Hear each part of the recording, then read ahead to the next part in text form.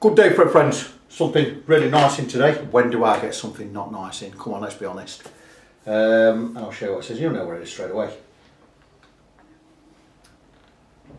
There you go. There you go. Mick Thompson Signature. Ibanez MTM20. Made in Indonesia. Bolt-on neck. Special signature pickups in there. Mick Thompson Signature pickups. They are active pickups. I thought they were black ass, but they're not. Nice tremolo, low pro tremolo. Is it the, I'm not sure what model it is. So look at it. Blocked off, always blocked off. Always blocked off. Oh, that makes things easier. You ain't going to want that setting up, is it? That's fantastic. So it's in for a complete setup. Let me just find out. I've got the page up there. I've got the page up there with all the gubbins on it on my iPad. There we go. Engineered to take no prisoners. There you go. It's a screw.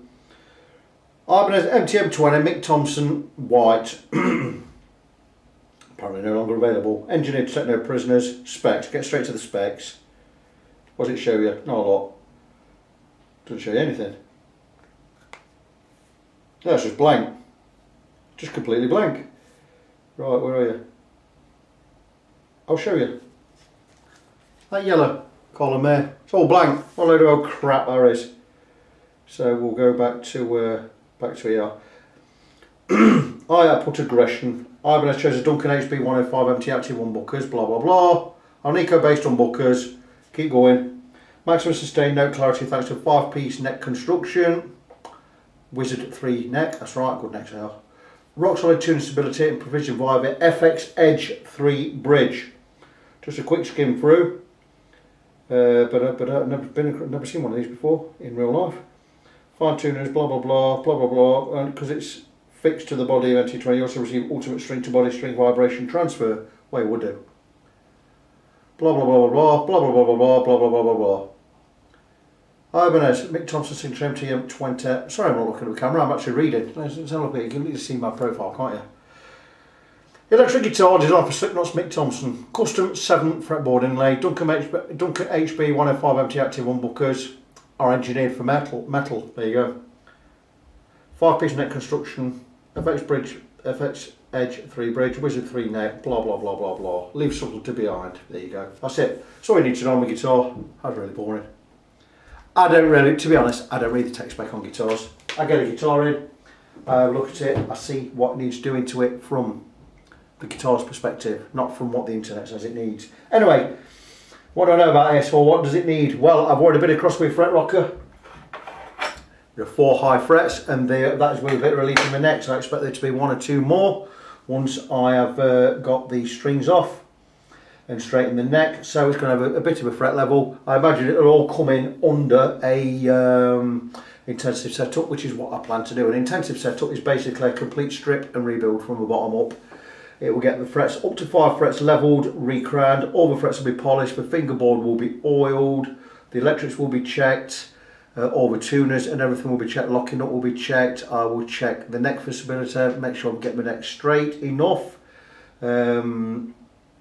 Like I say, all the electrics tomorrow, just one volume on there makes things easier. Check the electrics, and I will be setting up a tremolo. Now the tremolo, when you bring a tremolo guitar to me, there's always an extra charge for the tremolo setup. My setup prices are for guitars with non-tremolo, fixed bridge. A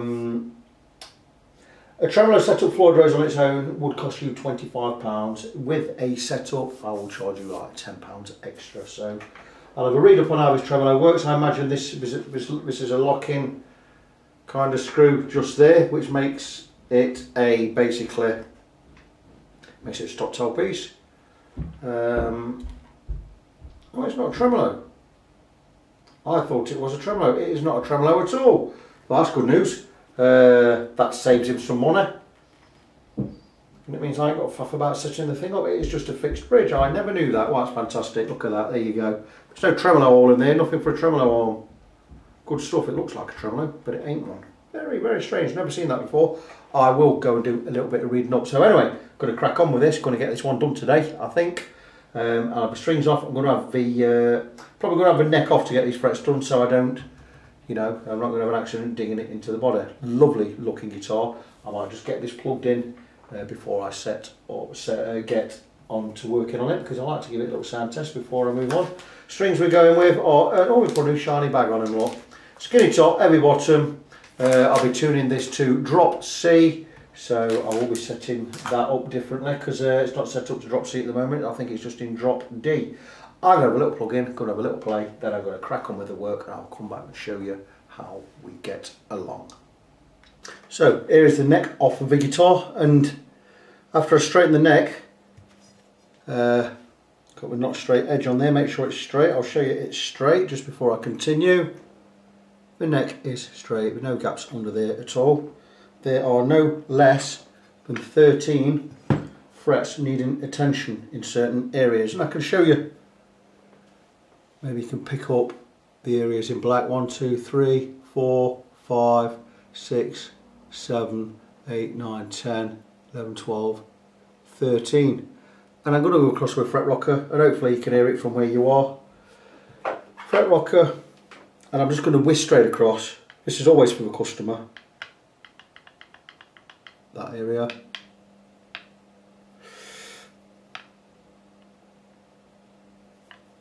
There. There. It's not very stable on this, so that's going to rock about anyway, but I'll try and keep it stable. This will rock. That's already 1, 2, 3, 4 frets there, this edge here. 5, 6, 7, all over this one. 8, 9, 10, 11, 12, this one's really high, it's 13th. 13. Pin across, tapped them with an hammer just to see if they're not seated right. They are seated right. There are 13 high frets, so it means we're going to have to skim the whole lot of the frets. It's why I've took the locking nut off. I'm going to get this all clamped up. I'll affix this end to a piece of 30mm MDF or 3cm MDF. I'll use the MDF which will replace the body, and I'll get it all on a neck jig, get it supported underneath, and I will go across with a level beam. I'll level all the frets, and then it can be in the re-crowning. Once they've been re-crowned, they're going to get all polished, and then we'll treat the neck, and then we'll get the neck back on the guitar. So round about, all in all, around about 5-hour job. Polishing takes the most time, using 5 or 6 different grits of paper, but we'll get it all done proper. I'll film parts of the work, so next time you see this I will probably have it all on the neck jig ready for levelling. Not the quick job I hoped this one. It was going to be a 2-hour job. Now it's going to be a 5-hour job, and it's only going to make a few quid more. You know, a complete fret level is going to cost you 100 quid with your setup, whereas the intensive setup was 75 quid. So for 25 quid extra, I've got 3 hours extra work. That is the way it goes. You pay for service. I will do what needs doing. I will come back soon. Right guys, I have a very bright shiny face right now because I'm actually facing the outside window, but I've turned the camera around just to show this guitar on the neck jig, and we've got it zeroed out on the dials. I'll zoom in a little, but I'll try and keep my neck in there. We're zeroed out on the dials, we are strapped in. The neck is bolted to a piece of MDF which is acting as the body, or a substitute for the body, so it's all strapped in. We're all strapped in everywhere. The neck is dead straight, and we're going to level these frets. And how we're going to level them is, bear with me a second. We have a straight beam milled flat, both edges of this, and we have 240 grit paper on one side and 400 on the other. And we're going to skim across the whole lot. Now we have 13 frets on here that are high. I don't think you're going to be able to hear how they are from where the camera is, because the camera is quite far back. Now I'll take my fret rocker, and I'll just go quickly across the frets, and you're listening for a rock. There you go. In many areas on some frets, that's a high one as well. So here's 3, 4, 5, 6, same one, 6, 7,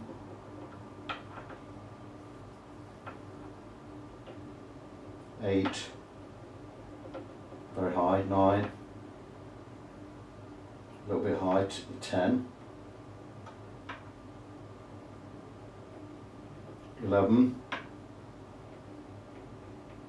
very high there, 12, very high on that corner, 13.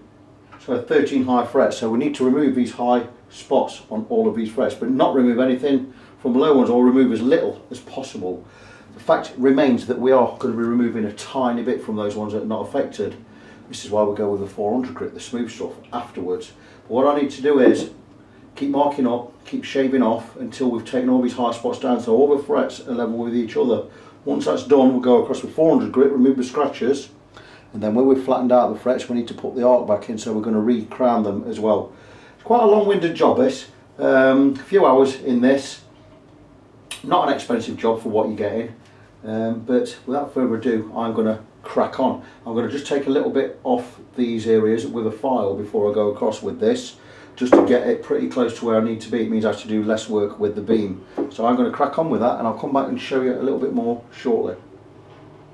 Right, I've leveled the frets. I've used a couple of methods. And what I did first was, where the frets were really high, I used a flat file built or made specifically for the job, and went across, brought them all down to level, went across the whole neck using this. Once that was done and I checked that we got pretty close to where we need to be, finished off with 240 grit, and I've just penned all of the frets with black marker. I'm going to go across with 400 grit just to smooth them off, make it easy to polish them up later. So it's just a matter of backwards and forwards, removing all of the marker pen. And if I've done my job right, all the pen should come off.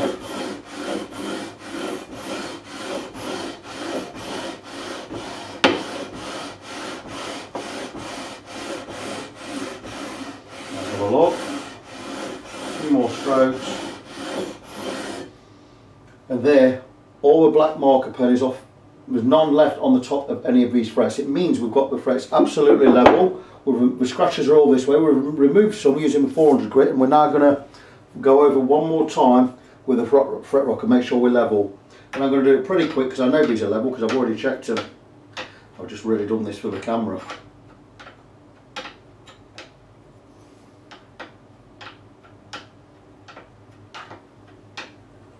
No rock anywhere. Now what we have done is we have flattened the top of all of the frets. Some very slightly, some a little bit more than others. So we need to re-crown them, which is the next job. And it's much easier to crown these off of a jig than it is on. So once I determine that all these frets are level, which they are, I'm going to remove this from the jig. I'm going to remove it from a piece of MDF. I'm going to turn it around on the MDF, and I'm going to do it on a different bench. Just using my crowning file, a couple of crowning files. I'll show you the process as we get to it. I'm just filling time by talking, by the way, while I'm checking these frets, but these frets are all absolutely level. So the next part of the process is where a fret has a crown, we've just slightly flattened the tops. We need to put that crown back in, so that is going to be the next job. Once that's done, we'll move on to the polishing. The polishing is where the hours come in, where the time comes in. So I'm just going to blow off the dust.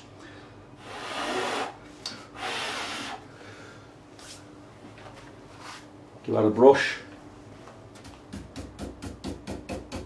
I will show you shortly how we go on about crowning the frets. So stay tuned for that. And here we are with Ibanez Mick Thompson Signature guitar, and I've just finished off polishing the frets. Final polish always with some steel wool, and they look brilliant. So the next part of the job is, I didn't show any of the polishing because I've got that much on, and making videos takes time. Anthony does know though that I always do make a video, so I promised him I'll get this one posted up as soon as possible. What I'm going to do next is, now the frets are all level, polished, going to remove all this tape. We'll get some mineral oil, let it soak into the wood. We're going to nourish the wood, clean it all up, and then we can start putting the guitar back together. This one will be ready today, so Anthony might even come round and have a look at it before he goes to work, pick it up maybe. Let's see how we are. And here we are with the neck off of the guitar. Obviously I need to, there's the frets, all levelled, crowned and polished. Need to get some mineral oil into the rosewood so I can get a good clean up my neck. Couple of points of interest here. That hole looks really big there. I'd imagine I'm going to plug that slightly with some, could get anything in there, because there's no way the screw is going to bind and bite into that. I'm going to stick a couple of matchstalks, matchstalk type kind of gear, maybe some cocktail sticks in there for when I put the screw in, just to give it something to bite into. I've got some here, I've got some here, look. Here we go. I'm not going to glue anything in or anything like that. I just want something in there so when I put the screws back in, these screws back in, it bites, got something to bite to, and it's not going to move about. So without further ado, I'm going to crack on with that, and I'll likely get the neck back on the guitar, then I'll come back and give you a little update when we're ready to put strings on. So here we are with the neck back on the guitar. Blah blah blah. I did fill in that in a bit of a neck there. I put about 5 or 6 pieces of matchstalk in there, just to give us something to bind into. The neck is on superb. The guitar's looking great, nice and solid on there. Like I say, active pickups. Not a tremolo, but looks like one, so that's going to be quite easy to do. Bit of a pain, bit of a ball ache having to string them this way, because that's a little bit longer because you're working against yourself. Strings we are going with are skinny top, heavy bottom Ernie balls, or 1052 set. Nice for drop tunings. Here is undecided whether we want to go drop D or drop C. As the spinning losing over your string, you might as well go for a drop C tuning. So that is what we are going to go for. The locking nuts, clamps and screws here to go on. I'll put them on last, that'll be the last thing I do. Bridge is already set, so it's just a matter of getting the strings on now, getting it tuned in. String this pretty much the same as you do Floyd Rose. Everything locks in there. Takes a little bit longer to get that done, but we're pretty simple. I will come back once it's done, show you how we got on, and we'll get this video wrapped up, and I'll give Andy a ring and you can come and pick this up. Probably even get it tonight, so very good. And here we are with the guitar all finished. I've had it plugged in, plays fantastic, looks fantastic. Came in for the once over just to find out what was up with it, and to give it a set up, give it a clean, make it all ready for playing. It became apparent that the frets were all over the place. There were no fewer than 14 frets out of line with those that were possibly in line. So we went with, well, the only choice we had was to give it a complete fret level, which we did. We had a fret level, recrown and polish.